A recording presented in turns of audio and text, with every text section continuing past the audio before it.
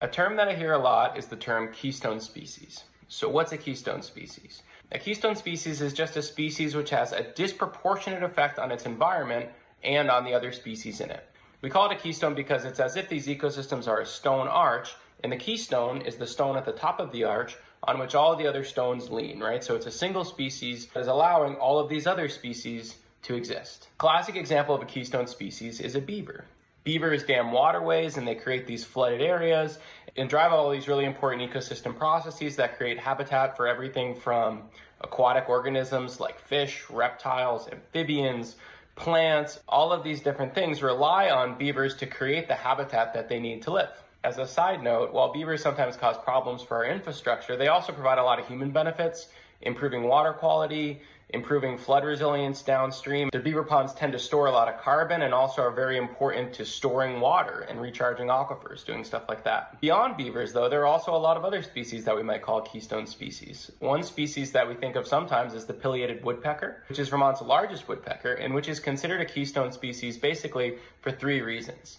So the first reason is that they perform this really important role as they're foraging in these rotting trees for insect and beetle larvae. They're lowering the population of those insects, and those insects actually have a slightly parasitic relationship with a lot of our trees. So where there's some insects, it's not a big deal. Where there's too many insects, they can actually be really harmful. So the pileated woodpeckers are basically an apex predator of those insects, regulating those populations and keeping them at a sustainable level. The second reason is that they create tree cavities, basically holes in trees, which are this really important nesting and denning habitat for this incredible array of different wildlife, from rodents like squirrels and chipmunks to wood ducks and owls and fisher and all different kinds of things. And the third reason is that they're really important to nutrient cycling. Basically, in order for our forests to continue to exist, we need for trees to die and for those trees to be recycled into the soil so that those nutrients and other resources can be reabsorbed by trees in the future.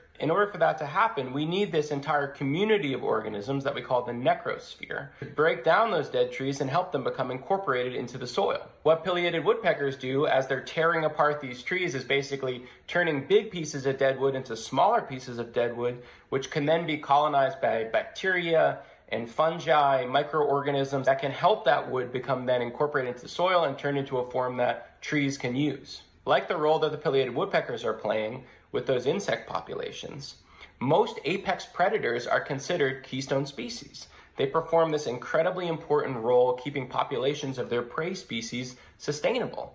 And like those insects and trees, a lot of, for instance, our large herbivores like white-tailed deer, when there's a few of them, not a big deal. When there's too many of them, can be incredibly problematic and can actually damage habitat for tons of other species. Those apex predators, while they're killing wildlife, are actually protecting habitat for all of those species whose habitat would otherwise be degraded by too many of those prey species on our landscape.